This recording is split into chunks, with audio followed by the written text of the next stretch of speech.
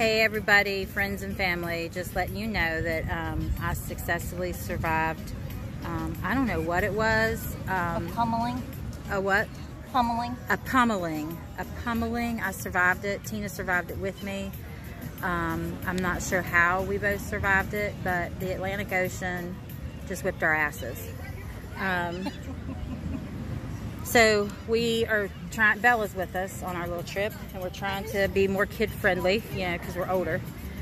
She wanted to go out and swim, so we were like, okay, cool, we'll go with you. Our biggest concern and worry was how cold the water was, right? That shouldn't have been our biggest concern and worry. We quite frankly should have been concerned and worried about the tide that is very strong. And so I even said to Tina as we're going down through there, you think we should take our hats off? Our pretty, look, this looks like a sombrero now. Well, it's been dunked. It's been dunked because my head was dunked and my hat fell off my head, and Tina had to rescue my hat. And her hat, let's take a look at her hat. Her hat, I don't even... Mine looks like a bonnet at this point. Yeah, you're it's starting to look like a bonnet. So we decided, no, we got this. We can get out there in the ocean and swim with hats on and look cute. And so we did it and failed miserably. My really cool hat, I don't know if it'll dry right now. Tina didn't lose her hat, but it is now warped and kind of goofy looking. She has a knee injury. We got knocked down. And of course, what best friends do is we grab a hold of each other as the ship is going down, right? Hold on tight. Well, when one rolls, they both roll. When that happens, when you have a hold of somebody and you're not letting go, you tend to roll together. And at some point, the tide separated us, and we were both on our own fighting for survival. And Tina got to her feet first because she had a knee injury, road rash. Well, let's see, seashell rash. Yeah. She was dragged across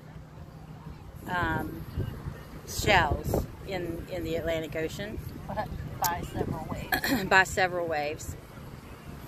I went down, not without a fight, but I went down. Needed a life alert to say, you know, help, I've fallen, I can't get up. Because literally I couldn't get up. Like every time I got ready to get up, another wave came crashing on me from one direction, and next thing you know, the next wave is coming the opposite direction, and I was, as Tina indicated, pummeled. Fought a valiant fight. Tried really hard to look cool under pressure. Failed miserably. Bella, who wasn't willing to swim alone, is now willing to swim alone without us anywhere close to her. And I really can't blame her, because we're the old chicks with our chubby butts sticking up in the air as the Atlantic Ocean sweeps over us. And there you have it. So we survived. Great vacation so far. Getting your tail end whipped, knee injury, messed up my beautiful hat. Now it looks like a sombrero. No longer can be cute until I buy a new hat at the beach.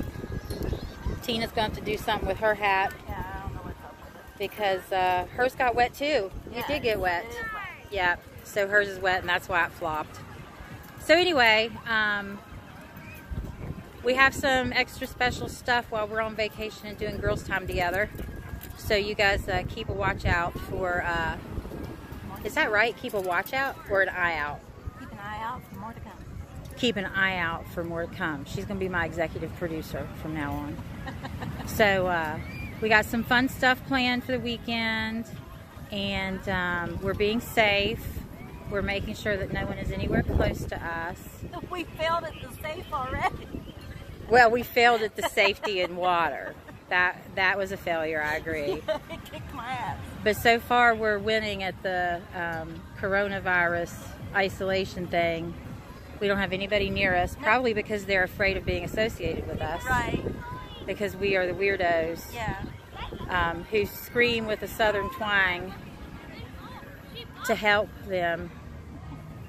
And you know what? That kid lifeguard didn't come help. He didn't. He's He just didn't. Pan over and show him just chilling. Showing, just chilling. Yeah, See, he's chilling. chillaxing. He's chillaxing. So yeah, good times in Virginia Beach. We'll be home soon, but watch for some more videos because we have some fun stuff planned. Tina's now having to nurse her wounds. She's got swelling, localized redness. Listen to you. What is, I'm learning medical terminology because I work at the clinic now.